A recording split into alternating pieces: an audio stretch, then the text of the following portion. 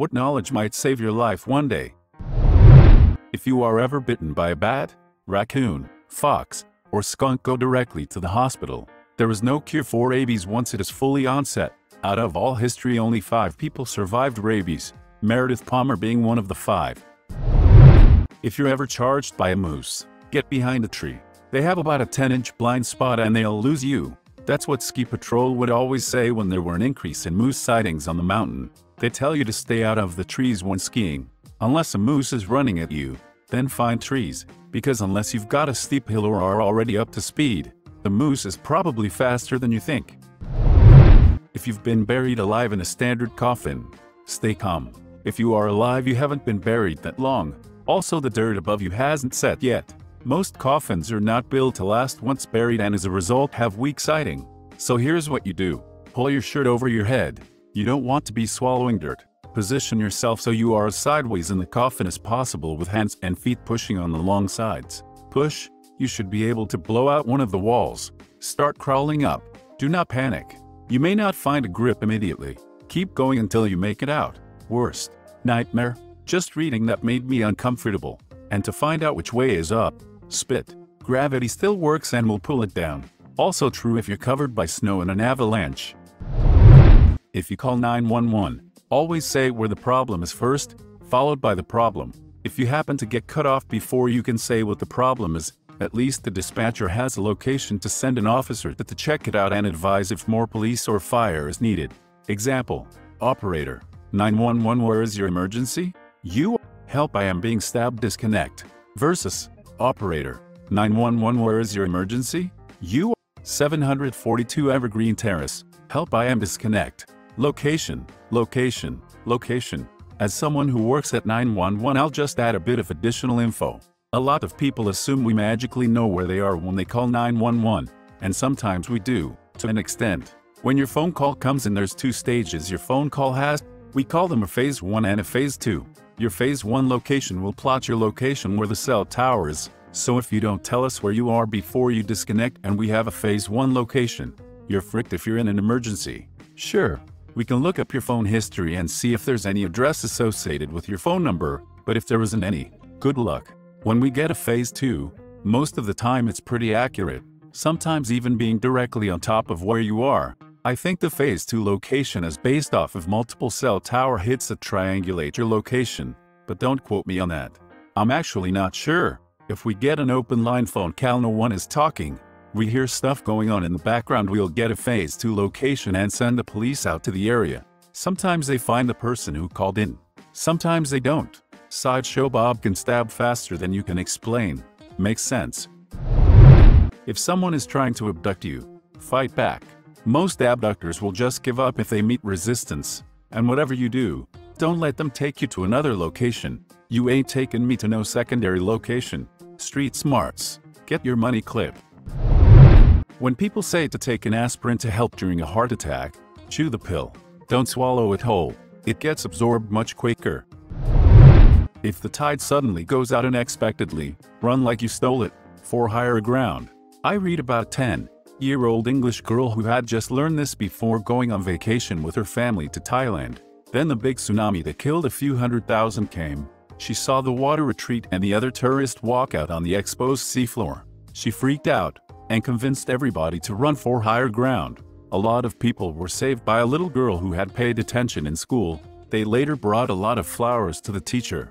Imagine how terrifying that must be, knowing that a huge unstoppable wave is traveling hundreds of kilometers per hour to your location, and most people don't listen to you, just thinking you're a stupid kid who doesn't know any better. Fortunately, they believed her, or perhaps she convinced her parents, who convinced the rest. Most likely somebody else also knew and reminded. From what I remember about this story, she was casually telling her parents about how receding water can mean a tsunami is coming, and a Japanese man nearby overheard her, realized that the water has indeed receded to an alarming amount, and started freaking out, and they all told a lifeguard who immediately cleared the beach. That water you're about to dive into might not be as deep as you think. Always just step in and swim down to check for depth, then jump. Always do this. My dad told me a story about a group of guys he knew from school. After graduation, they all went up to someone's lake house and one guy decided to dive off the dock as soon as they got there. The water was shallow that year, and when he dove in he broke his neck and died on impact. Check for debris. Assholes like to dump trash. Getting impaled on rebar underwater is not a good way to go. Yes, check for debris. We swam at the same hole for years, and one time we showed up there was a submerged tree down there. I remember reading in a Reddit post similar to this, that if you can't do a pull-up you probably won't have the strength to pull yourself up off a ledge, and that has stuck with me ever since. Yesterday someone posted a live-leak video of those people who parkour on high-rise buildings falling to their deaths. I don't know why I'd watch it, but I watched some of them. Some of those people would do like 3 pull-ups before losing their grip. So it seems like if you can't do a pull-up where you pull yourself up to your waist, you may still be fricked. Those people really should have learned muscle-ups first. It's basically the form you should have for pulling yourself up off a ledge. AFAIK, it's one of the most essential basics taught in parkour. Don't ever stop performing CPR on a person until the EMTs take their body away. CPR doesn't wake up a person. It's to force blood to their brain to prevent brain death so that the EMTs can revive that person and find a CPR buddy to switch with regularly. Even if they don't know CPR, coach them through it, but if at all possible don't do it alone. Why? Because it is super taxing and your arms will get tired and hurt really fast. And as said, you can't stop. To add to this, you need to use a lot of force. You will probably break the ribs. Don't stop. Living is more important than 1 or more broken ribs. And you should roughly be pumping to the beat of Stayin' Alive by the Bee Gees or another Bites to Dust by Queen, depending on if you are a glass half full type of person or not. I would add, don't stop CPR when the paramedics arrive. Keep going until they tell you they are ready to take over. Some of their kit takes a while to set up, so if you're doing it well, they will let you continue. All snakes in Victoria, Australia are venomous. Firefighter training. If there is a fire, crawl out of the building. Do not stand up to run. 1 or 2 breaths of smoke are enough to do major damage and require hospitalization if you get out at all. It may be warm where you are crawling, but standing up can cook your skin and your lungs. The smoke at eye level can be more than 600 degrees C, 1,200 degrees Fahrenheit. If you can't see and don't know the room layout, crawl with your feet, legs in front of you sliding on your ass. Do not crawl face first, or you may take a dive down a staircase in the confusion. Get down low and go. This reminds me, if you're caught in a river, while tubing, rafting, etc., you may be tempted to doggy paddle or swim to save energy. But you want to turn your body as best you can to float on your back, so your feet are in the direction of the downstream current, in a passive way. Remember, nose and toes equals face up, toes up. Your feet, loose legs, do not lock your knees, will take the impact of any submerged rocks, etc., and you can push away from them rather than getting a head or chest injury. Yes, legs count. This is advisable usually only for whitewater scenarios. A side stroke is usually the most energy-efficient method of swimming for a rescue if there's no danger of underwater hazards. If a person asks you for something in the street, a light, the time, whatever, always keep the person in your eye line. So if they ask for the time, don't just look down at your watch. Raise your arm slightly so your watch is in sight. I was told this years ago at a self-defense thing at a corporate retreat type of event, and I wondered if it was ever going to be useful or just something to pad out the teacher's session. Then, a decade later, I was on the street late at night on my way home, and someone approached me and asked for the time. I did this, told him the time, and he just kinda stood there. Then he started asking some weird, clearly improvised, question about how he was looking for his friend's house, and he was sure it was on that street, and he had a yellow car similar to the one behind me. I didn't look back, but just said, "Yeah, yellow, and he pointed directly behind me. I said, "Yeah, the yellow car.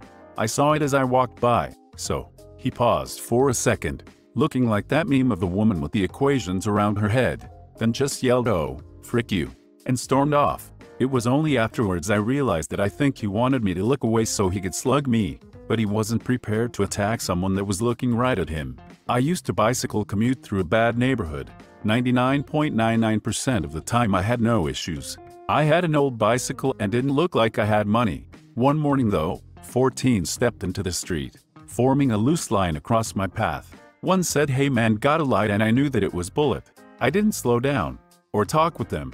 I looked one of the kids directly in the eye, aimed my bicycle at him, and pedaled as hard as I could. He instinctively jumped out of the way, and the others were caught off guard so they didn't attempt to grab me. If someone threatens you with a gun or something and they want to move you to another location, your chance of dying goes up considerably if you agree to relocate. You've got to throw him off the rhythm. Street smarts. Nah, sister. You're not getting me to no secondary location. You want it? Go get it. A friend was carjacked. Guy told her to start driving. So, she did. Right into a cement pillar. Airbag hit the jacker and broke his arm. She ran into the store while he was disoriented. Kept hitting the lock button on her key fob to keep him in the car until the cops showed up. Gun wasn't even loaded. Insurance elected to raise on her because of the accident, though, so that may not be the best way to handle it. Polar bears have insane ADHD. If one is chasing you, intermittently drop clothing items like a hat or gloves. It will stop to sniff them. Normal prey animals don't shed whole pieces of themselves. The bear will be perplexed. Saw on Reddit somewhere else. The human version of the gecko tail trick? Very clever, except your hat doesn't grow back. Thanks for watching. If you enjoyed the video, please smash the like button and leave a comment which story you liked the most. Subscribe and hit the bell notification for updates on our latest videos. And don't forget to check the links in the description box for more awesome content.